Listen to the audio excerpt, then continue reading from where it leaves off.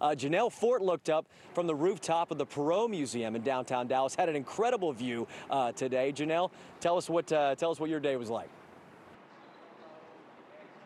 Well, hey, Matt, it was a bit of a contrast to what you had in rural Ennis. Of course, the Perot Museum in the heart of downtown Dallas. Thousands of people flocked here to take in the experience. There was food trucks, there was live entertainment, there were scientists here to put things into context. When the doors first opened around 10 o'clock this morning, there was a bit of fear that the clouds weren't going to move out of the way, but by 1:40, when totality hit, they did, and we were able to take in a truly remarkable experience.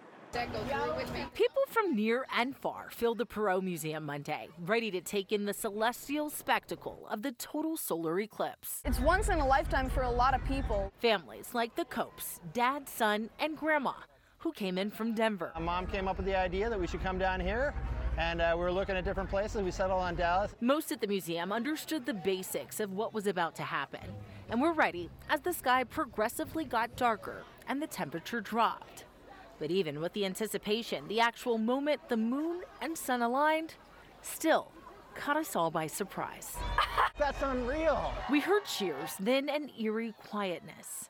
Everyone's eyes to the dark skies. It feels like night. For roughly 4 minutes, we took it all in. When you look up, pardon? Wow. What is happening? The rare sight was last seen in Dallas in 1878. And it won't occur again for some 300 years. It didn't feel like night. It didn't feel like day. It felt like something else entirely. And it was really stunning. Then just as it started, the total solar eclipse ended. Lightness progressively creeped back in.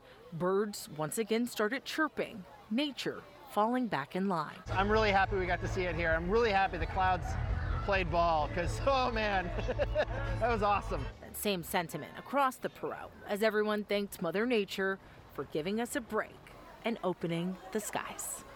In Dallas, I'm Janelle Fort. And